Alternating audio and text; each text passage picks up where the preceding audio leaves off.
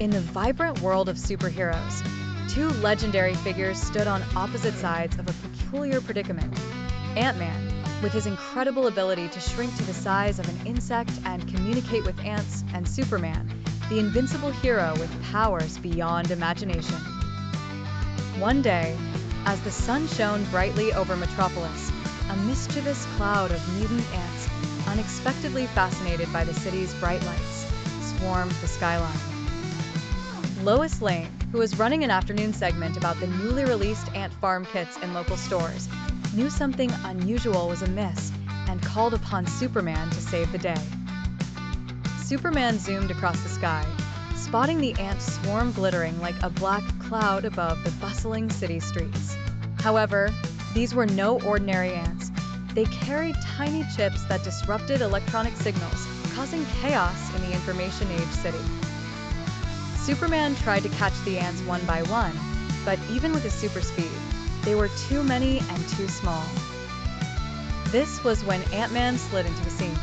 He adopted his shrunken form to avoid detection by the confused ants and rode valiantly atop a friendly carpenter ant named Tony. Together, they approached the swarm. "Don't worry, Superman," Ant-Man called up from below. "I can handle this."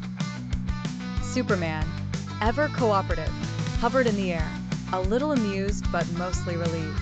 The ants whispered in excitement amongst themselves as their fellow ant regaled them about Ant-Man's grandeur.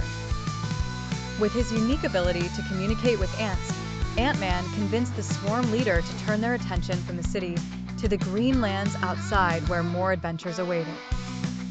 As the ants began to disperse peacefully, Superman swept Lois into his arms, commenting, "Who knew a little insect could save the day?"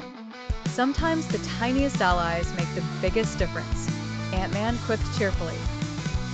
As peace returned to Metropolis, Superman and Ant-Man shared a handshake, forging a newfound friendship and understanding. Together, they promised to protect the world from threats both big and small. Thus, the day was saved, not by might or lasers, but through the simplest of understandings between two unlikely friends. And from then on, they often teamed up to tackle problems suited for giants and insects alike.